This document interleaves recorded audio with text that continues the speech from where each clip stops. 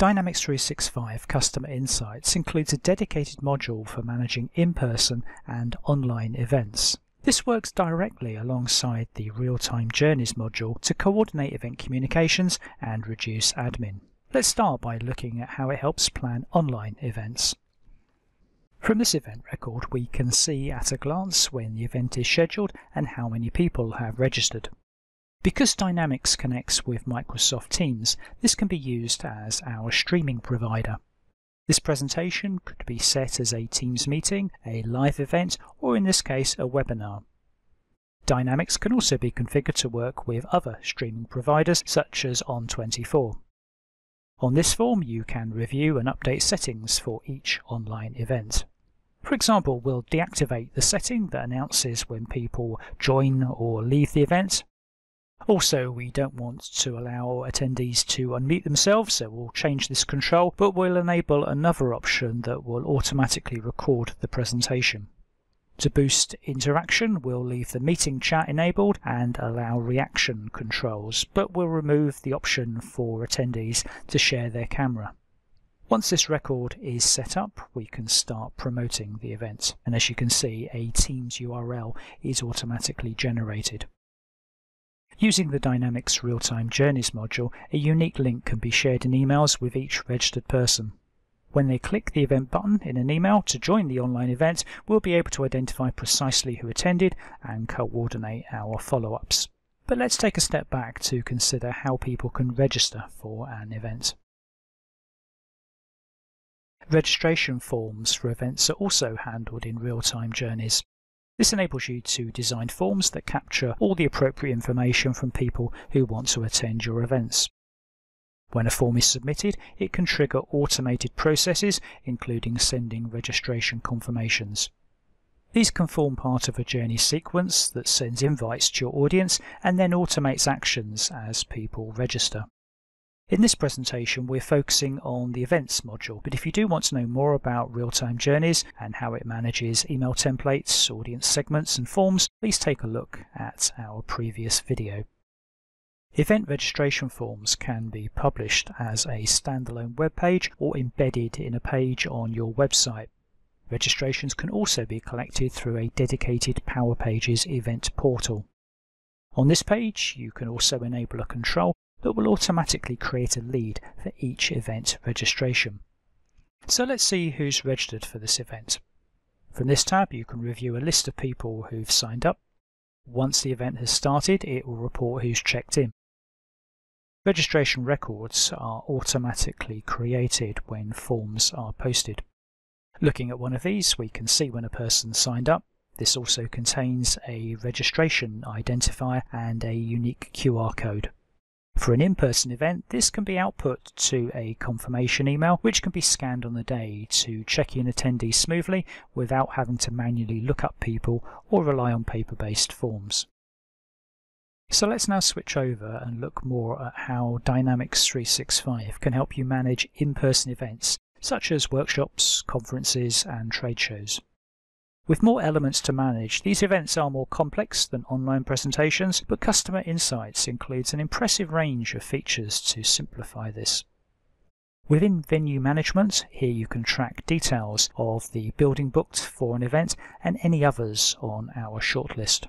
Each record includes the venue's location information, daily cost, and facility details such as the Wi-Fi password.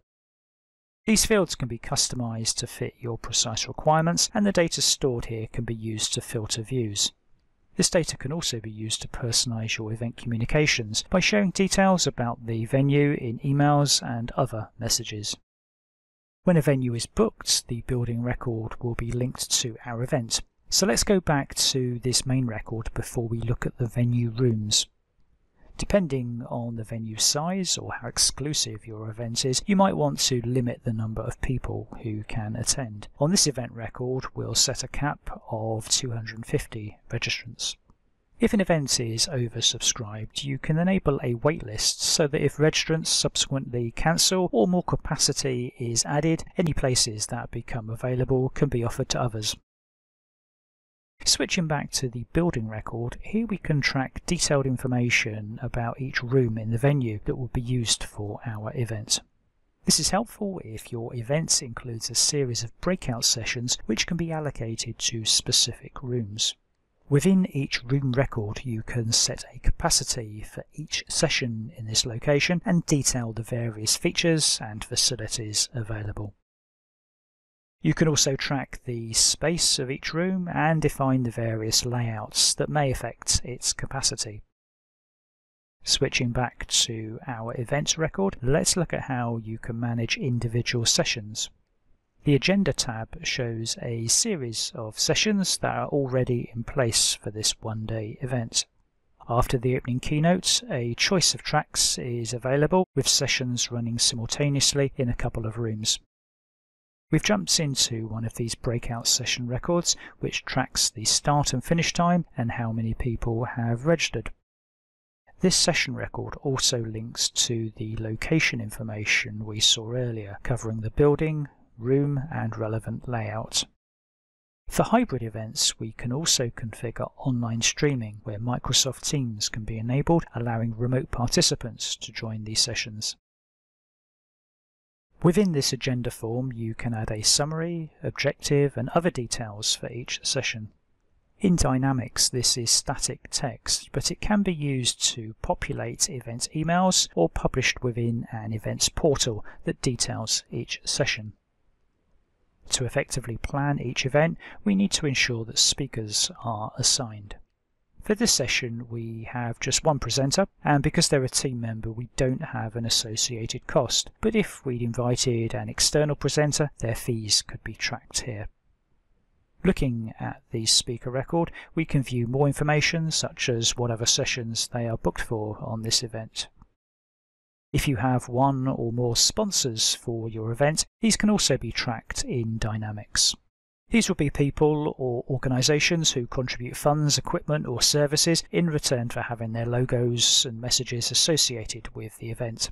Each sponsor record can be adapted to reflect different sponsorship tiers and the type of sponsorship, so this could be services or a monetary value for sponsor deals. This record can include tracking related sponsorable articles, which are items present at the event featuring a sponsor. In this example, we've agreed on a deal that will provide attendees with jointly branded swag bags. Event logistics can also be handled in Customer Insights. Firstly, we can detail the approved vendors across our events. This could include hotel groups, exhibition operators and caterers. Approved hotels for events can also be listed, and that's helpful if we're making room bookings on behalf of speakers, sponsors or other VIPs who will attend the event. For example, this hotel is linked to our events through room allocation records, as we've made a block booking of a dozen rooms of various types. Using Dynamics 365, we can manage these bookings by allocating rooms to appropriate people involved in our event. In this example, we'll add a reservation that will allocate a room to one of our event speakers. As with any of the event's data in Dynamics, this connects with the Real-Time Journeys module to trigger and personalize emails. In this example, an email could be sent confirming a room allocation, which includes the relevant hotel information. These are just a few of the ways in which the Event Planning module in Customer Insights streamlines event management processes. If you'd like to learn more, please get in touch to discuss your requirements and arrange a more in-depth demonstration. If you enjoyed this video, please give it a like and subscribe to the ServerSys channel to see our further updates about Dynamics and the Microsoft Power Platform.